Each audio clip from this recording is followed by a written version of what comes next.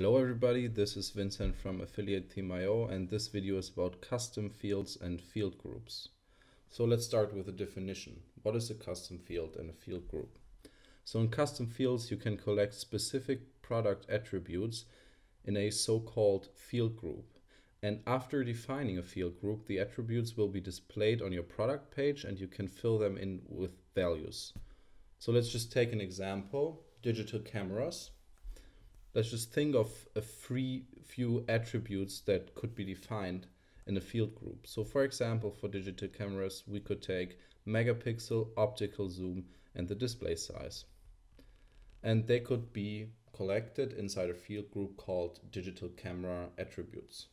So now let's talk about the difference between custom field and field groups and the other technology we use, which is taxonomies. So taxonomies are attributes with a high search volume. So for example, a brand or a type of product. And in that case, you should not use custom fields, but actually the taxonomy. In addition, archives are created for taxonomies, which again can be accessed by the user. So automatically you will find on your front end on your website an archive created for that taxonomy. This is not the case for custom fields. Please take a look at our taxonomy video to understand the concept of taxonomies better. So now let's think about where do we actually use field groups. So field groups can be displayed in comparison tables on your landing page and give the user a comprehensive overview of the promoted products. It can also be used for the product filter. So if the customer has a filter, for example, in the sidebar or on the landing page, he can choose specific values for the attributes you collected inside a field group. So for example, he can filter for the price, or I don't know, for megapixels in the example of digital cameras. And of course, field groups are also displayed on the single product page. So you will always find the field groups next to the picture of your product on the single product page. So let's start creating our first field group. We go to custom fields, field groups, and right now there is no field group yet because we didn't create one. So let's click add new. We have to choose a name, and we're going to call this monitor attributes, and we're going to click publish.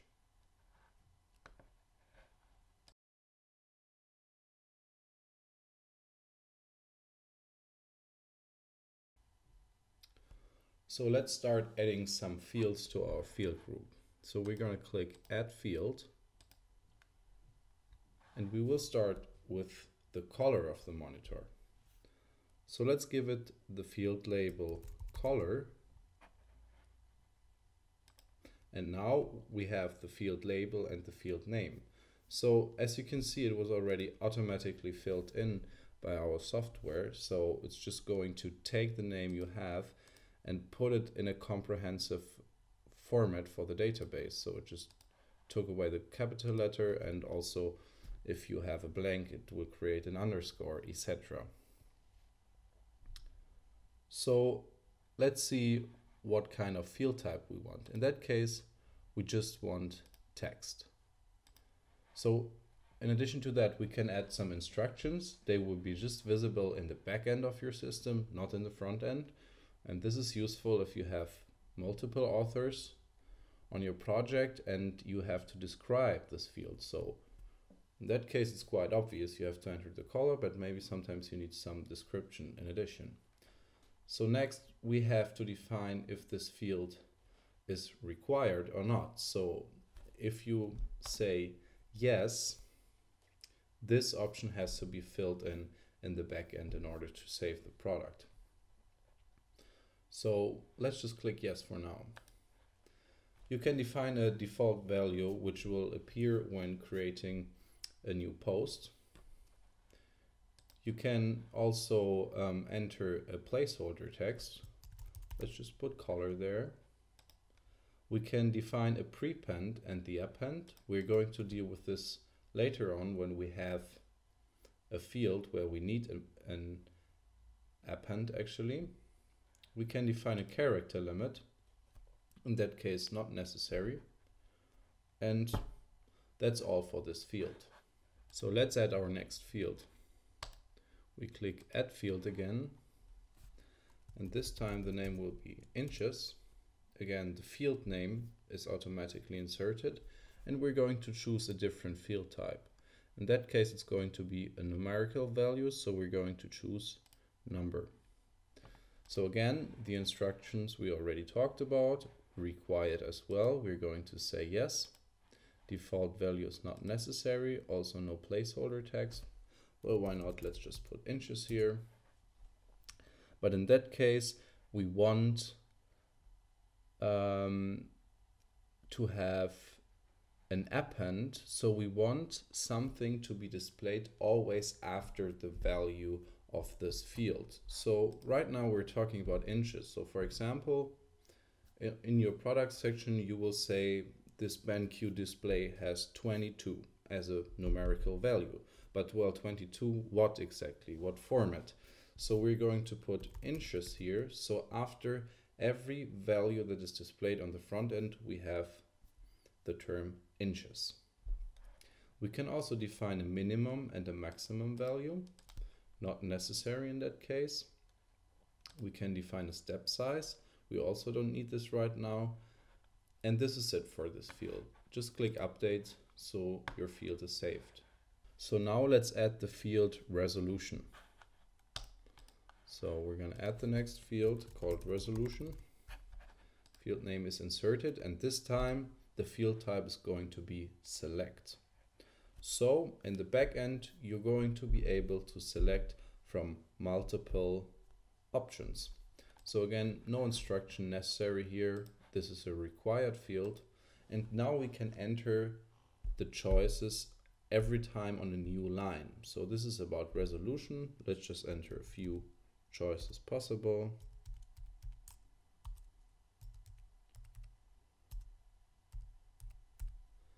So now we have two choices. We don't need a default value.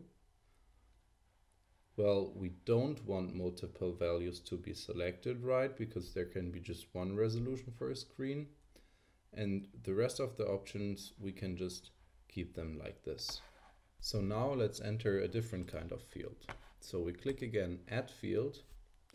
And this time it's going to be 144 Hertz capable, question mark. So this is just, is this monitor able to have 144 Hertz, or does it have it or not? So you can see again that the field name was already adjusted for the database, so we have an underscore instead of the blank, so we don't have to worry about this. And this time we're going to choose a different field type, and this is going to be true or false. So this can really just be a true or false option, because either it has 144 Hertz or it doesn't.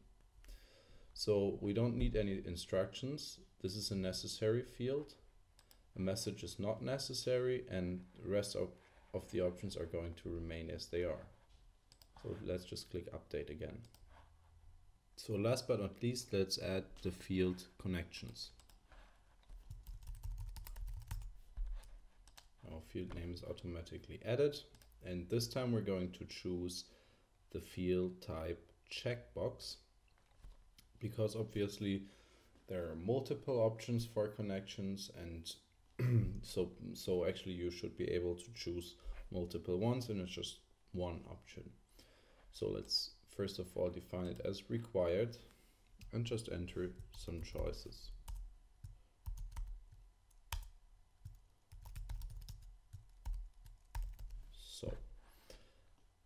And do we want to allow custom values to be added? In that case, no, we only want the values that are displayed up here to be chosen in the products section. And also save custom should not be activated. The rest can actually stay as it is right now. So one last thing to say about the field section up here. So as I stated earlier, it's possible to filter products with the help of the field groups. So they are part of the filter. So, but not every field type can be part of the filter. So for example, our option inches, which has the field type number, can be filtered. The resolution option can also be filtered. The true or false option can also be filtered. And so this is possible, but for example, for our connections, this is not possible. So you cannot like tick multiple options inside the filter, but for those three in the middle, it's no problem. So next, let's move on to the location section, and here we can define rules. So what do you need those rules for? Basically, here you define where the edit screens for the defined field group up here and the containing fields will be displayed. So let's just start with a simple example. So we already have the option post type here. We say is equal to, just like in a math equation. And then we can say is equal product. So this basically says the field group will only be displayed within the post type products and not on pages and posts. So let's just add another and. So this is just going to add another rule. So post type is equal to product, and now we don't choose post type, but we choose view, again is equal to, like in math, and we say properties. So what does this say? So now we say post type is equal to product. Next condition is the view is equal to properties. So when are the fields displayed on the front end? Might be a question. So generally we distinguish between properties and tables. Properties in here, table. If you choose properties, as we just did, the field will be displayed on the detail page next to the product image and in the list view of the output of products. If you choose tables, the field will only be displayed in the comparison tables in the front end. So we're going to choose properties for now. So now let's add another rule to our field group. So we already defined show this field group if the following rules are correct, and then we can add another rule group after the or sign. So let's just click add another group. We're going to say again post type is equal to product and the view is equal to table. So this rule defines the field group to be displayed on the details page and the comparison table, for example, on your landing page. So let's just keep it like this for now. So next, let's expand our two rule groups we defined here. So let's just think about what we're doing here. We defined monitor attributes, but on our website, like our project we're working on here, we're promoting various gaming gadgets, which include monitors, but also notebooks and other stuff. So, but we only want this field group to be applied to monitors. So somehow we have to tell the system, hey, don't apply this to any other product or product category than monitors. So let's just try to do that. So this is the next rule we're going to add here first. So we're going to click end, and now we're going to choose post taxonomy because we want to limit this to a specific taxonomy, and we're going to choose here the gaming monitor department we defined earlier. So we did this for the first rule group. Let's do it for the second. Again, post taxonomy and the same gaming monitor. So after we defined our fields and the location of our field group, let's take a look at our products section and how we can actually fill in the data for this field group. So we're going to click products, and I just imported a gaming laptop to this system.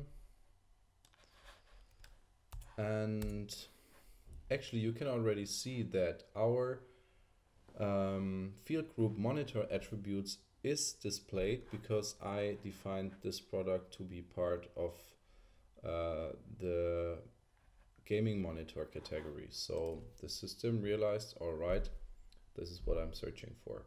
So you can see a lot of things now. First of all, that we made all those fields required. So this is why we have this red star there. We're gonna add the color first, the number of inches, and now we have the checkbox, so we can choose the resolution. Let's stick to full HD.